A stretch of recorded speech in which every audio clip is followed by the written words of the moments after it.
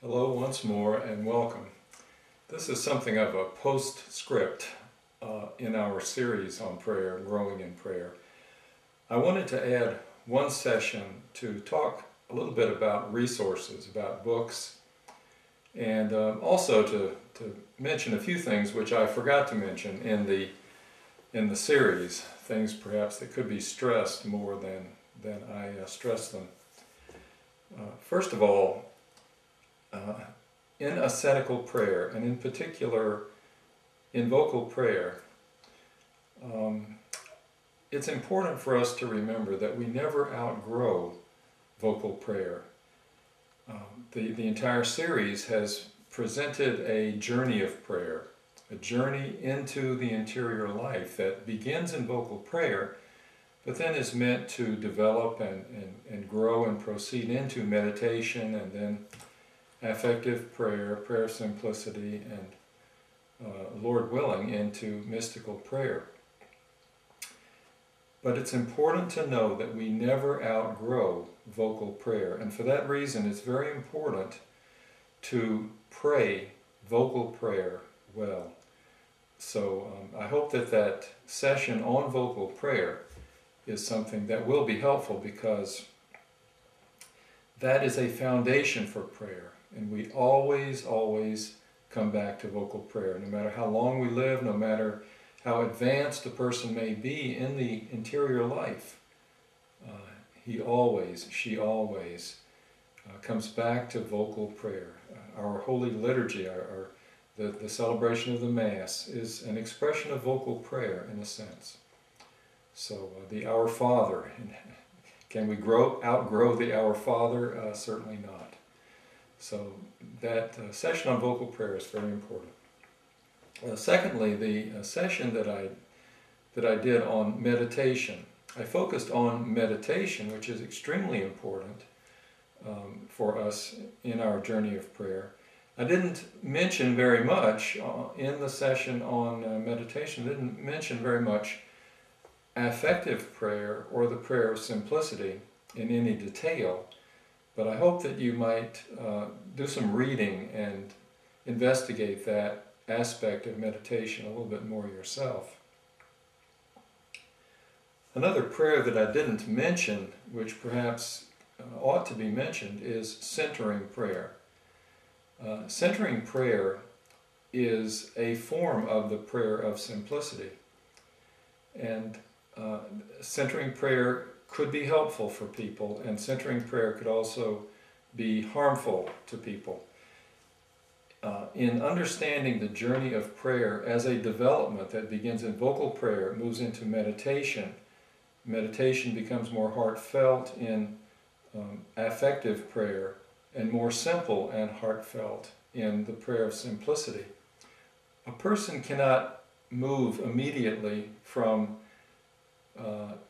poorly prayed vocal prayer into the prayer of simplicity and expect to benefit from it.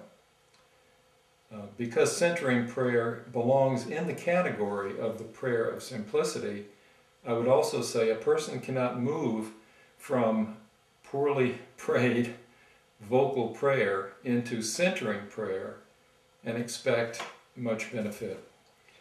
So let me again advise you, if I might, that this development of the growth of prayer, this journey in the interior life, is important to proceed one step at a time.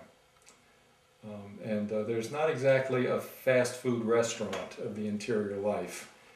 We don't skip steps very fruitfully. Well, just a suggestion anyway. Centering prayer can be helpful if it is something that's entered as part of one's entire journey of prayer, and the foundations are strong, habits of meditation are well formed, then perhaps a centering prayer might be helpful, and so you might look into that. Also in the category of mystical prayer, in the category of contemplation, I did not mention at all the second dark night which John of the Cross discusses and explains for us. I talked about the first dark night, the dark night of the senses. There is another dark night, the dark night of the spirit, as St. John of the Cross names it, which occurs later in the journey of prayer. I didn't go into that at all because I wanted to focus on what I thought would be most helpful to those in the early stages of the interior journey, and I wanted to present what might be most helpful to those of us. Those who are advanced in prayer, who have cause to be concerned about the dark night of the spirit, well, I expect that they have resources and perhaps a spiritual director who might be able to advise them in that. And certainly there is a lot written about it. So if you're interested in the dark night of the spirit, that's another advanced topic beyond the scope of this course, so to speak, beyond the scope of this series. And last, I wanted to offer you some books that have been very, very helpful to me, and perhaps they could be to you also.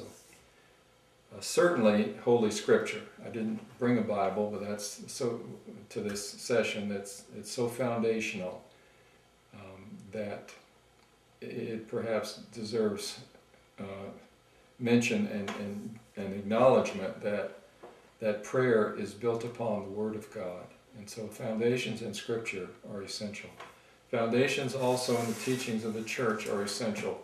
The Catechism of the Catholic Church, and this is the second edition, the Universal Catechism, has an entire section on prayer, which is beautiful and helpful. And I strongly recommend that you are familiar with and read through not only the entire Catechism, but in particular the section on prayer. It's a very beautiful section. I brought some of the masters of the spiritual life with me. St. Teresa of Avila.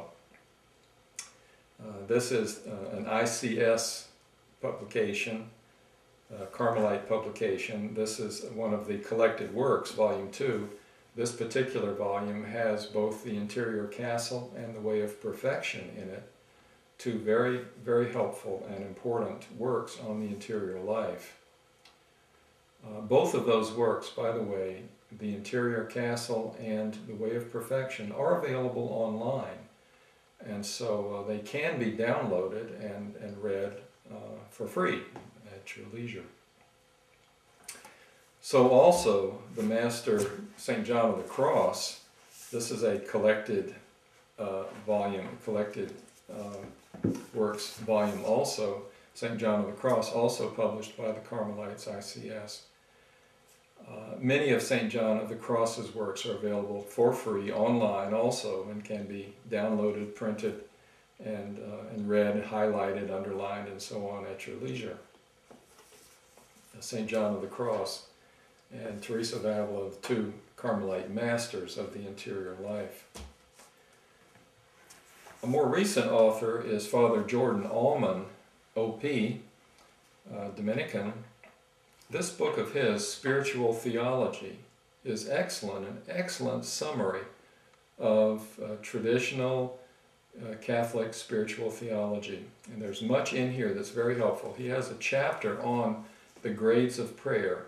He develops and discusses in detail each of the grades of prayer. There are many other very important, very helpful chapters in here on the virtues and there are many helpful chapters in this book, and so I would strongly recommend it.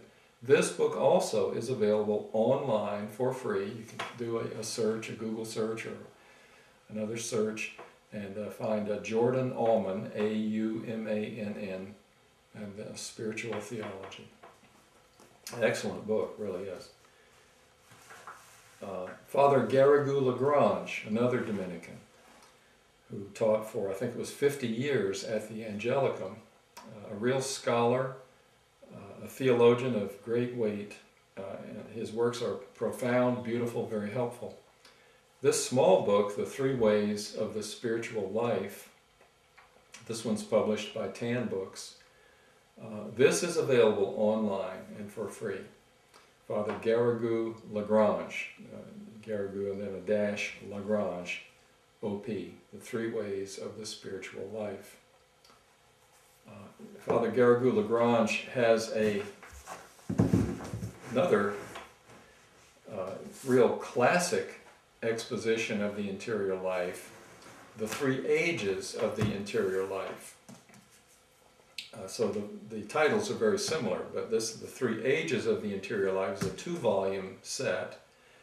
This is also published by Tan Books, and this is for anyone who wants to really probe into our Catholic understanding of growth in prayer and the interior life. This is just excellent. The three ages of the interior life. It's beautiful. Excellent. Finally, my own humble offerings. My first book on the interior life and prayer is this, The Ordinary Path to Holiness. The Ordinary Path to Holiness. This was self-published by Conversion Press. There are still some copies of this available through Fidelis Publications, which is on the website renewthechurch.com. This version, this book, The Ordinary Path to Holiness, was taken up and published by Alba House, and so this is the Alba House edition. It's basically the same book. There were very few changes that I put from this one to this one, but this edition, the Alba House, has an introduction by Father Benedict Groeschel, for which I'm very grateful. This edition is available through Alba House, also Amazon.com, Barnes & Noble, and other places like that have them. The Daughters of St. Paul frequently will carry this in their bookstores if you have one of their bookstores nearby. And in this book, The Ordinary Path to Holiness, either edition, I present the grades of prayer, the journey of prayer, along with the very, very important 3 stages of the interior life, which, of course, Father Garrigou Lagrange develops in his books here as well. Finally, this is my second book on the interior life. This is entitled The Interior Liturgy of the Our Father. This also is described and is available through the website renewthechurch.com. If you'd like to look into either of those books, they might be helpful. So, the way to grow in prayer is to pray. It's important that we know as much as we can learn about prayer from a solid Orthodox Catholic point of view, so that we don't get ambushed or led astray by people who don't know what they're talking about. In our Catholic tradition, we have many real masters of the interior life, true guides, sure and helpful guides in Jesus Christ. And so if we stick with them, we're going to be all right, and we're going to grow in prayer. So I encourage you to pray, to seek the Lord Jesus Christ, to pray for His grace, to pray for the work of the Holy Spirit, that the Holy Spirit will guide you more and more deeply into the life in Him. May God bless you, may God bless me, may God bless us all as we seek Him one day at a time. Thank you very much, and God bless you. In the name of the Father, and of the Son, and of the Holy Spirit. Amen.